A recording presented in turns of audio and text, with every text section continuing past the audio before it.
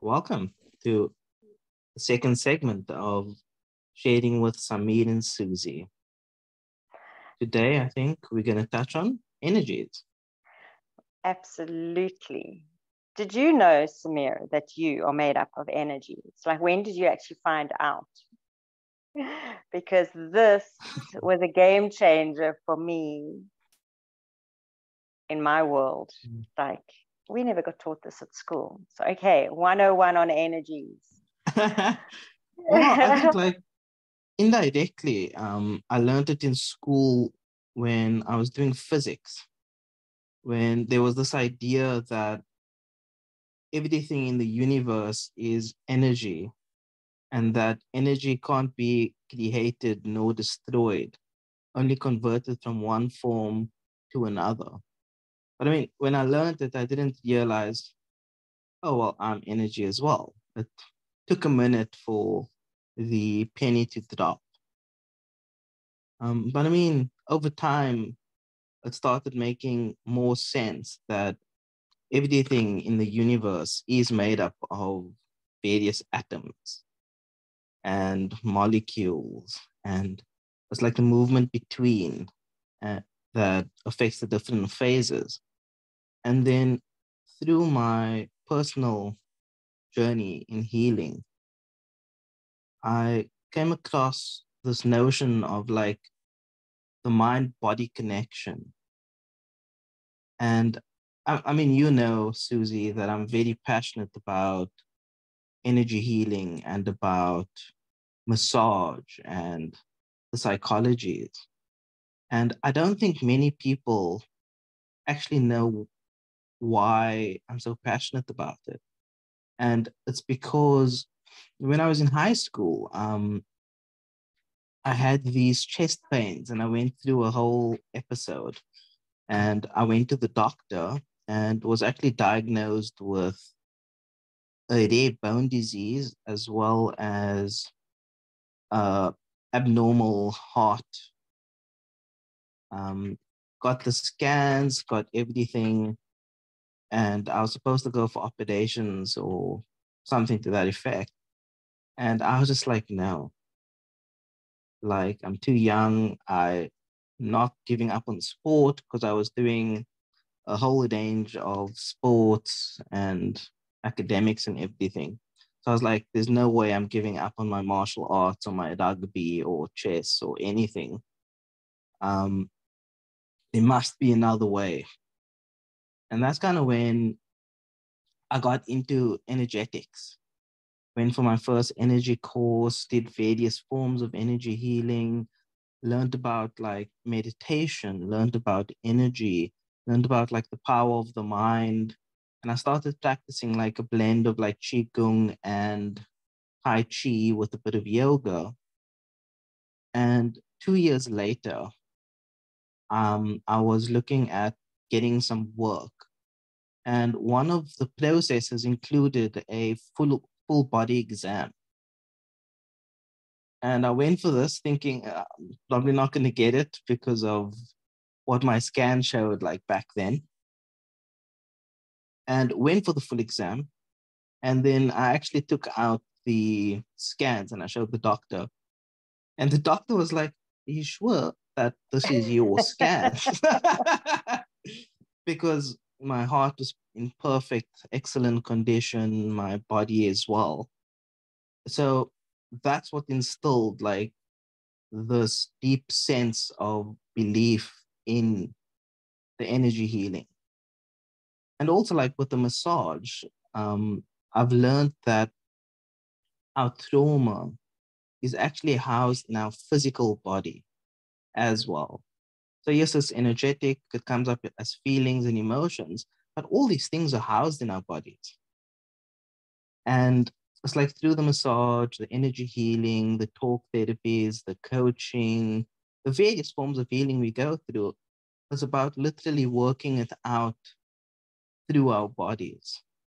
And then, I mean, that comes to the idea. I mean, we've spoken about it together before, the notion of an embodied experience of life. We literally completely present, completely in your body, shedding your past, releasing the stuff that needs releasing, and embracing more of the good stuff. And I think, like, when it comes to energy, we have this idea that it's positive or negative. And I realized that it's our own thinking that creates the charge. So the way that I view something, my perceptions, my self structure influences the positive and negative charge on the experience I'm having. And if I charge it a specific way, it's not that now magically everything is negative or everything is positive. It's more that I've tuned myself into that specific frequency. So I'm seeing more of that. And I mean, a silly example, when I was younger, I wanted the CD tacky. And I mean, I had to go to work, I had to save up. But everywhere I looked, I kept seeing the CD tacky. And it's not that now magically everyone had their tackies. It's just that I programmed myself to start seeing it. I tuned my frequency into that. So I started seeing more of it, which then reinforced the thought, the idea, the, and I mean, that's how attraction works as well. We Yeah. program ourselves into the frequency to see, like, okay, there's more of this. And that's how we create opportunity. That's how we create our advantages and disadvantages to some extent as well. Yeah.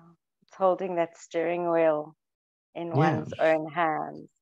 Yeah, I mean it's an interesting journey. I've based all my coaching on the energy journey, which I've been through, experienced, seen, embodied, and for me it was such a sort of mind explosion of why is this not being taught in school? Why are we not being actually told, by the way, this is who you are, you're an energy being, and these are the powers that you have within your own body, your own story, your own being that you have in your hands. And the 101 with energies with me was I just realized, okay, if we are energy and, you know, dust to dust, if we're to disintegrate, we turn into pixels, and we are pixels of energy. So if you had to literally close your eyes and think you're all these different pixels of buzz, then that means if we unsolidify ourselves, because I always thought I was like this solid piece of meat, but no. And then pixelating myself, I realized, oh my gosh, I'm everything. I'm literally just the air going through me, and I'm 70% water anyway. What's water? It's all energy. So I'm a combination of water, of all the elements, of air, of spirit, of fire. It's all, I'm like, I'm everything. And so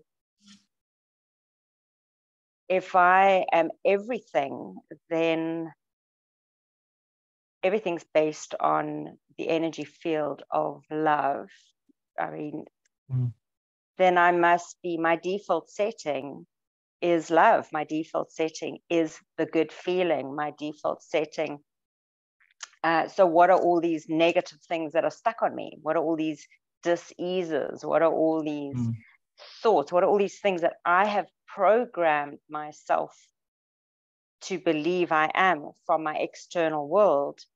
And I think the biggest aha for me was realizing the power of one's thoughts. Like it's a school we come to.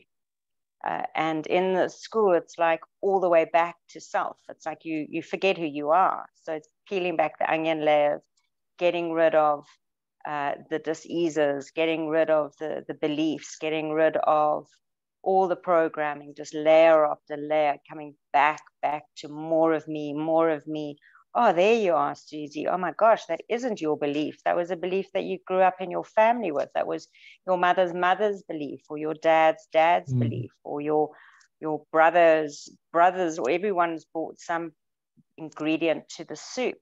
But I'm still my ingredient of Suzie. So the unpeeling of the layers has been the classroom. But in this frequency of my pip, my core, my spark is love. And so the more my journey in the last few years has been so down that rabbit hole of to the bottom of the darkest pixel, the most like saturated in fear-based, and just zapped with love, like we've got this. And it truly is an inside vibrational job of finding that better feeling, like within. And from that, it started growing. And I really had to coach myself, like in better thoughts and in affirmations, but it wasn't even the words. It was an inside feeling job. What am I feeling? Not what am I seeing, what am I saying? Words are so full of spells that it's like, it was a job that I had to turn inside and go, what is going on inside? What can I feel inside? If my inside feeling is the better feeling, my default, why am I feeling so crappy? And so I had to look at all sorts of things in my life that I was like, why am I sitting in the crappy environment? Why am I, having these relationships that are not making my default setting expand? They're making me put more layers of onions on. They're making me retreat more. They're making me feel unsafe. And so when I realized everything is about that frequency of feeling better, which is where I felt at home, which was where my core was. And I was like, oh, why were there only a few things in my life that was making me feel happy? It wasn't my job. It wasn't relationships. It was actually just sitting on my own and being with my own and in my own space. So I literally withdrew from the world in order to detach from all these lower frequency buzzers. You put a beautiful post on Instagram yesterday all about frequencies and all about energy. And it is an absolute proven place to be, a happy place. But it's an inside job on one's own of literally the ingredients of how am I speaking to myself? How do I see myself? How am I treating myself? How am I honoring myself? How am I standing in my truth? How am I voicing, everything to myself, my relationship with self, and rewriting the script inside on an emotional, happy feeling, like a happier feeling, blissful feeling. And then it manifests outside, because it's not the outside world that's going to make you feel. I remember saying, oh, well, when I have money or when my project is successful, and all these promises like making my children, we're going to go there when we're successful, we're going to do this, and when I have that relationship. And I was like, where are they? Never arriving. They're never arriving, until I had to look at myself, until I had to examine in my own classroom, the classroom that I should have had as a little girl, the environment that I should have grown up in. But I realized it was a classroom. So I wasn't meant to have any of it until I was meant to actually find it for myself. And finding that emotional frequency, a better feeling, was my coaching and bringing me back to myself every day. No matter how dark and deep it was like, okay, what can I do to make me just feel a little bit better, until the momentum was created, until I had full awareness, until I could fully grasp my steering wheel of happy and say, oh my God, it's a whole love story just with myself. And now from within, being fully embodied and fully in my happy place, and being the example of happy, and being the example of a higher vibration, is what we're here to be. And it's obviously one pixel at a time. And now one actually feels it. I can feel a fear-based something come through me, and I look at this and go, this is not mine. It's my default setting is peace and love and harmony. So therefore, what is this? And then I always go, return to sender, not mine. Shake it off. I literally shake my pixels, shake it off, return to sender with consciousness and love. Thank you so much for coming into this classroom. I love you. Bye-bye. And it doesn't stick anymore. It doesn't stick, but it's a journey, hey? It's a journey of awareness that, yes, we are energy, and yes, we are the ones that are in control, not the outside world in control of us. And until you turn the mirror around, until you turn the whole story around and hold that steering wheel from inside and rewrite the script, it's an instant change of frequency. It's an instant reset. And then a process of just dissolving the onion layers. So yeah, I mean, how happy every morning it should be, what's my happy gauge? How can I expand? How can I breathe? We go breathing for a reason, to expand that heart, to expand. And it really is that heart space is a complete emergence of masculine, feminine, of your brain and your heart to become your mind, your heart mind. Everything is from that pip of balance, of positive, negative. It's a balance within your pip, so passionate about this stuff. So, but inside, it's a feeling, it's an emotion, and it's, #home. It's your home base. Yeah. But it's a journey, hey? Right down to the And bottom, right down up again. I think what you were saying is also quite pivotal, where, I mean, when a lot of us start on the journey looking at self-help books and asking people, like, how do I change my mindset and my mind and my habits? One of the first places people go to is do this affirmation, do that affirmation. And I mean, I'm guilty of it myself when I started as well. Like, it was more about saying the right words the whole time.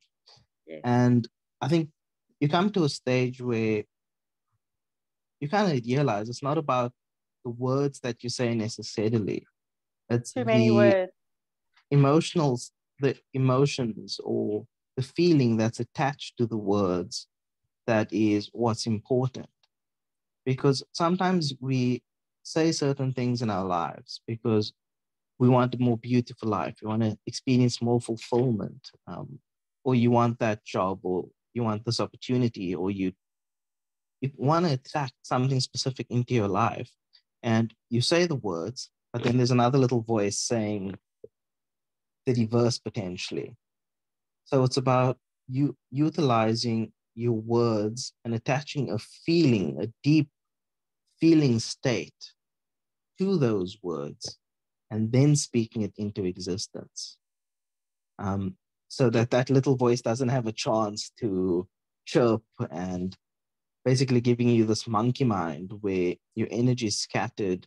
It's basically like this seed of doubt doesn't get a chance to be planted.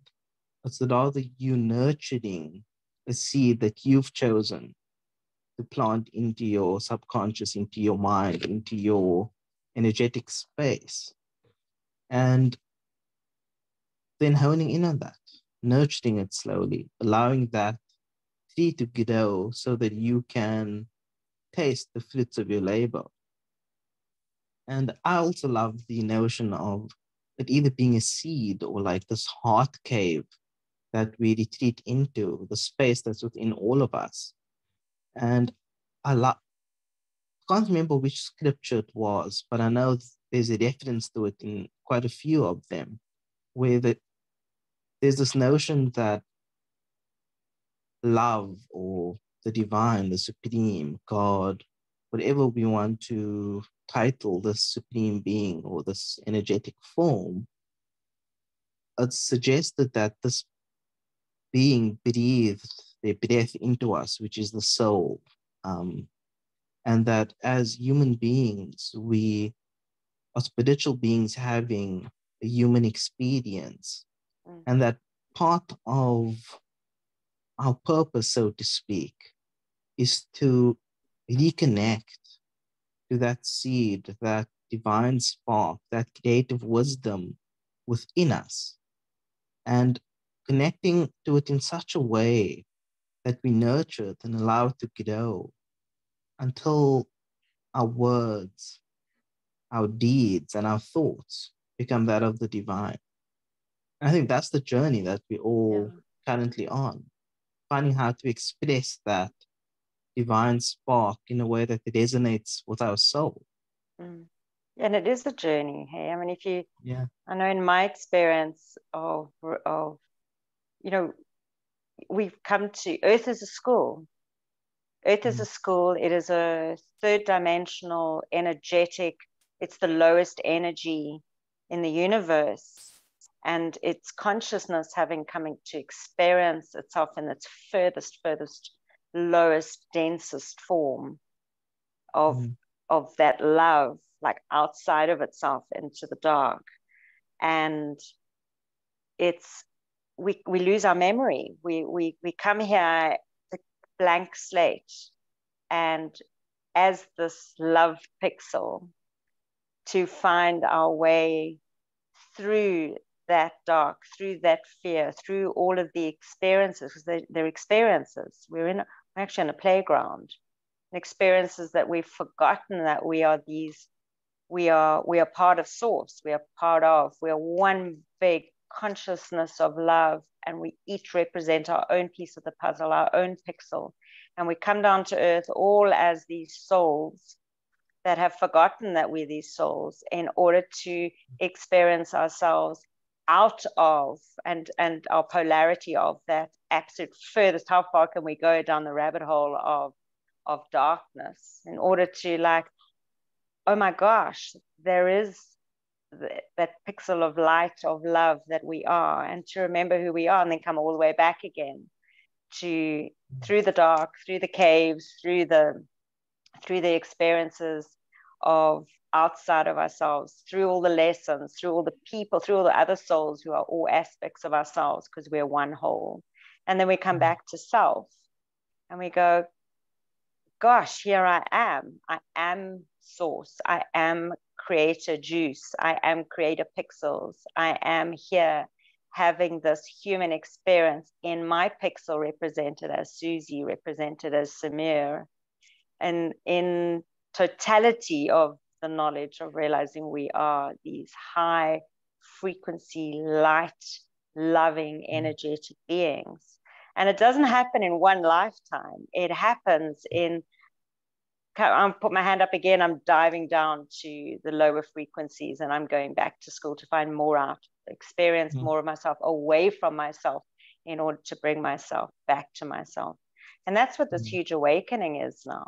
That's what people are realizing, that the outside world's crumbling, and just thinking, oh my gosh, I don't even want to be part of that. So how do I create a new world?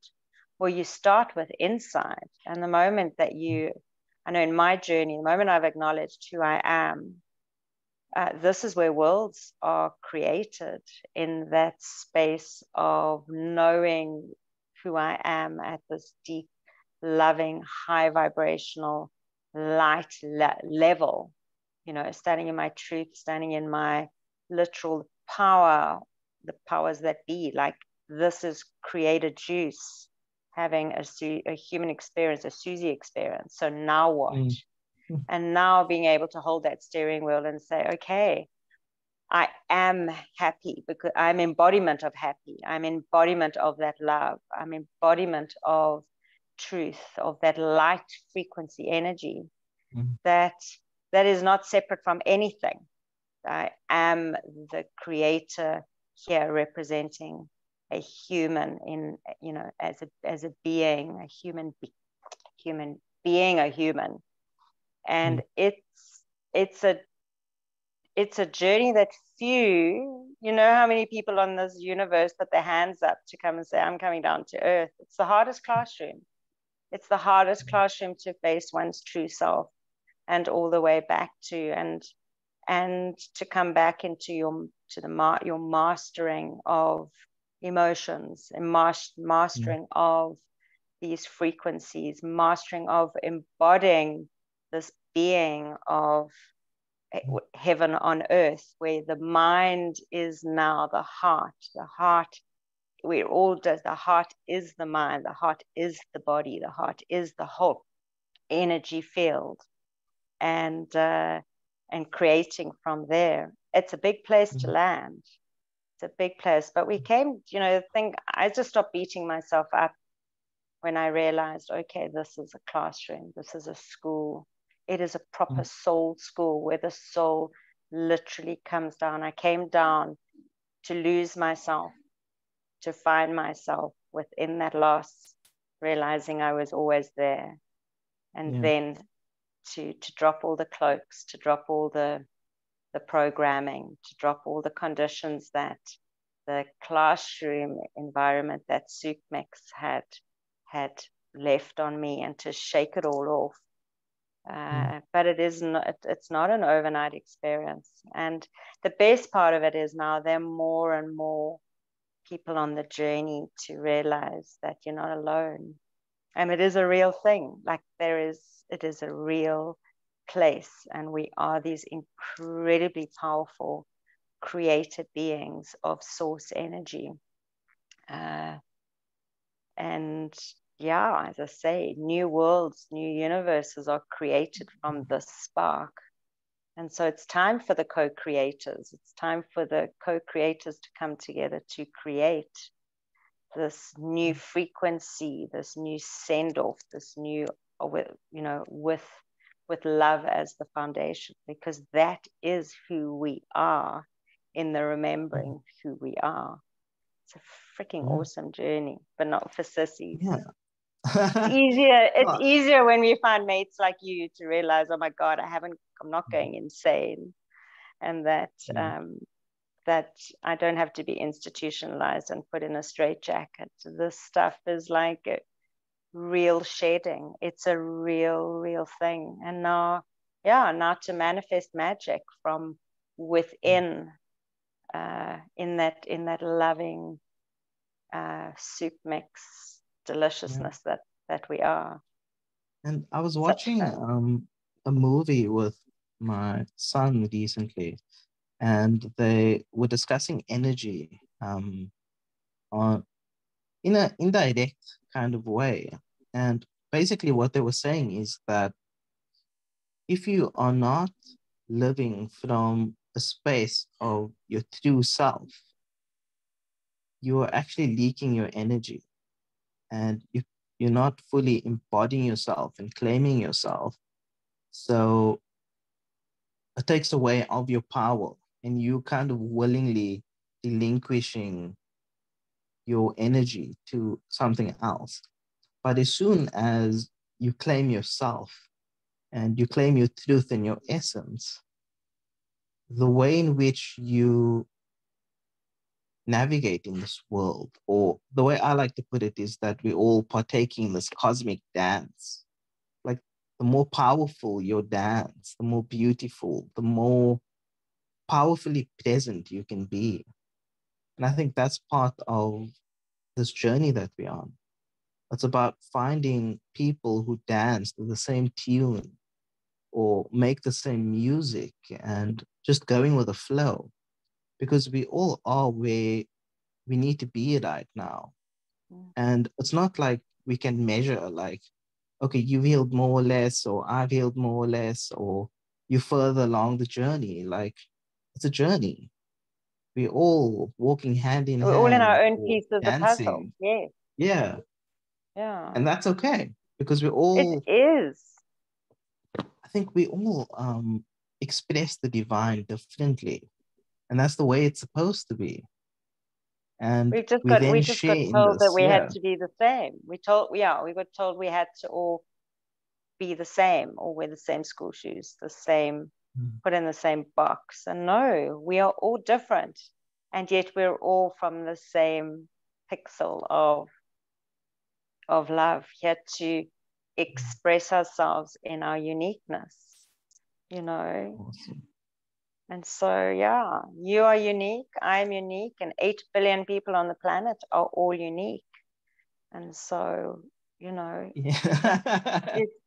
it's just Yes. to receive everybody and say, oh my God, Sameer, is that how you're experiencing your life and this moment on this planet? Oh God, good job. You know, tell me about and get excited for others. Like, really, is that your point of view? And interesting, because there's no right or wrong. You're a part of me. We're all in this big love blob, and and you're having your experience, I'm having mine. So it's really exciting to know that we are unfolding, this journey is unfolding to more, the, as you say, people coming together on the same frequencies. It's like a beehive that all the bees are coming in, all doing in their own job. You know, when a bee vibrates, nobody bumps into each other.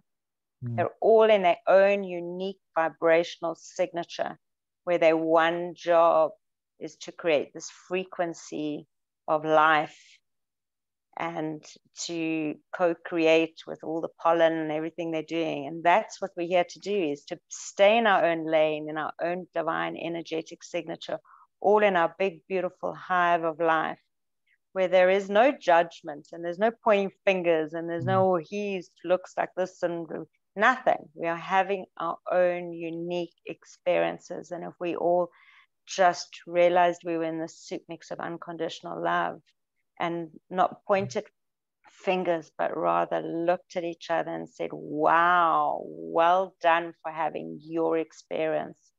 You know, I unconditionally love you because you're just a part of me. It's like you're one of, you know, you could be my, it's like you're a pixel of the whole bigger me.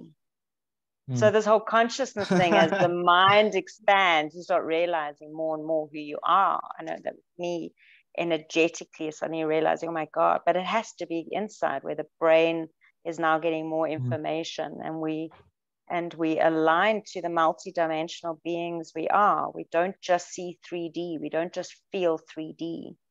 We feel more expansive in the godly beings, the life beings we are from all dimensions. So that's another subject. Yeah. Another I think we time. can pick up on something to that effect maybe in the next segment. We can Yeah. see. But But I I think see the loving being you are, and I feel you because you're me. I'm you. And it is a feeling. It's all about the feelings, and it's time. We are sensory beings, and I'm really excited to more and more of sensory beings of love and light to walk this yeah, planet. I think that changes the conversation. Or once, at least it changed my perspective quite radically when I realized that the divine is in me because I house a divine spark. And then what changed it again was, am I like developing spiritual arrogance because I'm of the divine? But then the first stage is for me was like, the divine is in me. I'm powerful, etc. And then I was kind of very quickly humbled by the universe, by the world, realizing, but the sacred is in everything. And it's as you said earlier, like we all powerfully unique, just like everybody else. Mm. Yeah. So we've been dumbed down, but we've only been dumbed down by choice because we chose the school. So Yeah. we've created all of this, all of this. So that's another subject as well. But yeah, we Awesome. are love, and we are frequency, and we are feelings and emotions and sensory beings. And we've been stuck in the head for thought. And now it's to come back to the heart and the feeling and realize truly who we are and embody that calmer, quieter, powerful essence, love being. So the world is resetting. It's people are shifting. So for those of you who are listening, it's okay to feel. It's okay to wash off the dust and to acknowledge it, to love it well. And that's how you healed yourself. You loved, you amped your inside pip, your love internally by feeling better, by doing, experiencing life by choice, better feeling. And we are our own med beds. Everything inside us heals with a higher vibration of emotion. So we are healed. Our default setting, dis-ease, is merely that, the experience of dis-ease. And it's beautiful. Well done for healing yourself, because you are healed. You never were broken. You only came to experience that. Yeah, good Thank you job. for sharing space. And thank you to listening to this as well. I always have a lot of fun engaging with Suzie. Lots of love, lots of blessings, and remember to dance. Be in love, be in joy, enjoy the fulfillment that life has to offer, and most importantly, be you. Absolutely. Cheers. Happy being. Happy being. Thanks, Sameer. Thank you, Suzie.